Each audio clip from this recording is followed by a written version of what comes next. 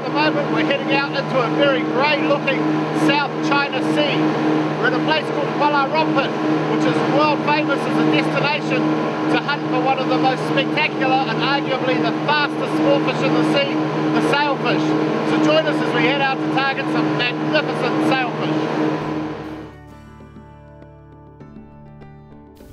Very simple release clip that they use here. They tie a balloon around the handle of your rod quite tightly, and then they pull a loop of braid down through that so it will hold your live bait without letting the line pull off, and when you get a strike the bigger fish has got enough power to pull it out, so you know when you got a strike as well. Very simple 5-cent technology. Love it.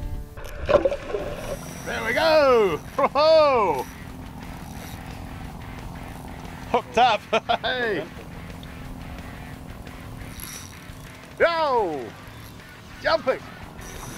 So we've travelled for about 20 hours to get here, and the trip's been fantastic, but you always have hopes that it's going to fire up, and 10 minutes with a decent bait in the water and we're hooked up, and I'm losing line at a great rate of knots.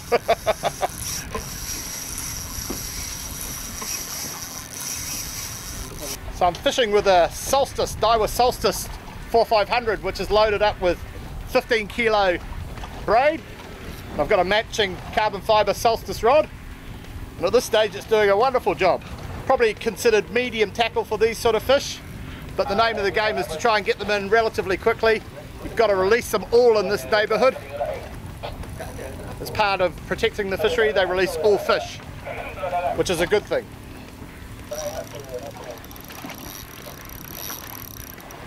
You've got to expect them to explode at any time.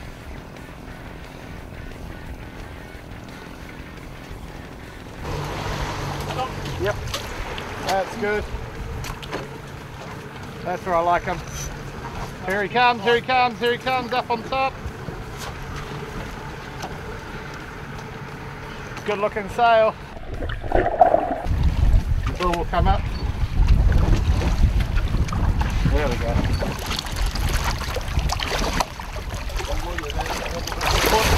We've got it! Hey! Hang on! Okay, then. Okay. It's been raging at Rompin. The sailfish fishing is just unbelievable. If you get a chance, get over here and experience this for yourself.